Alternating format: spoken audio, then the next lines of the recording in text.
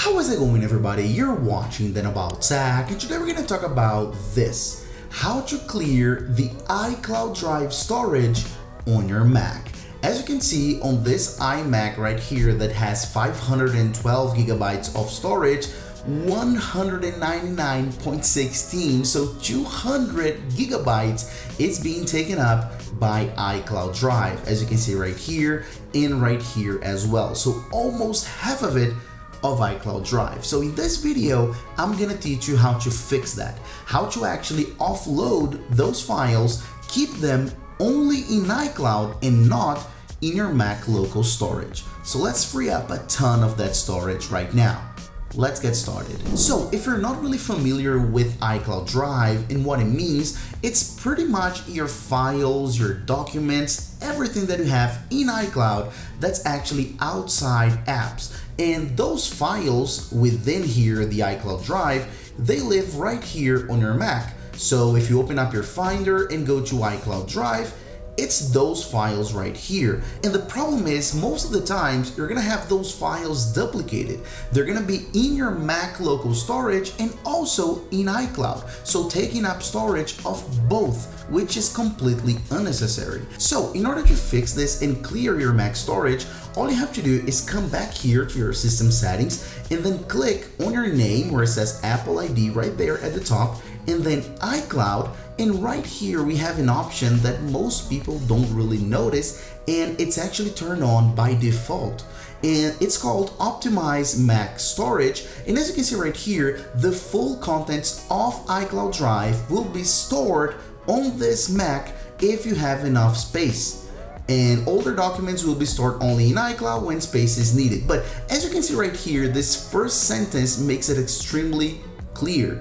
When this feature is actually turned on, it's actually gonna store on this Mac all of the contents in iCloud Drive. So pretty much all of your documents, everything that you throw in iCloud because you don't want them on your Mac, this feature will make it store on your Mac. And as I said, this is turned on by default. So this is not doing us any favor, is it? So all you have to do here is disable this feature, as you can see right there, and then your Mac is gonna automatically offload all of those documents and files and everything from iCloud Drive that's right here on the Mac. It's gonna offload them. It is just gonna keep those files in iCloud. So of course, you're not gonna lose anything. It's gonna still keep them in iCloud. It's just gonna free up the storage right here on your Mac.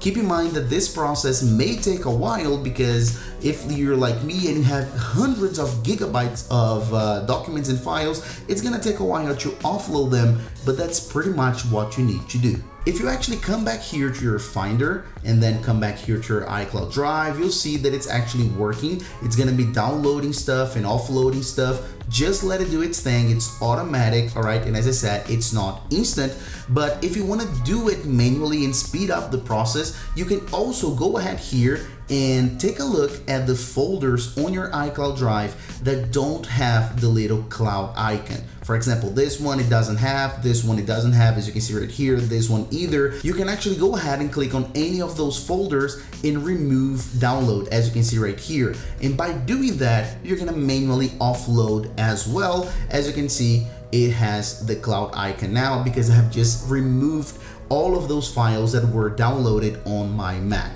So you have those two ways of actually getting rid of those files, like offloading them and keeping them in iCloud, which is the automatic way, as I showed you, that takes a while, and also this manual way, which you can go ahead and do this on all of those files that don't have the cloud on them, meaning they are in your Mac. Okay, so that's pretty much it. That's how you manage those files, and that's how you actually free up the iCloud Drive on your Mac storage. Okay, thanks for watching, and I'll see you on the next video as usual, guys. Bye bye.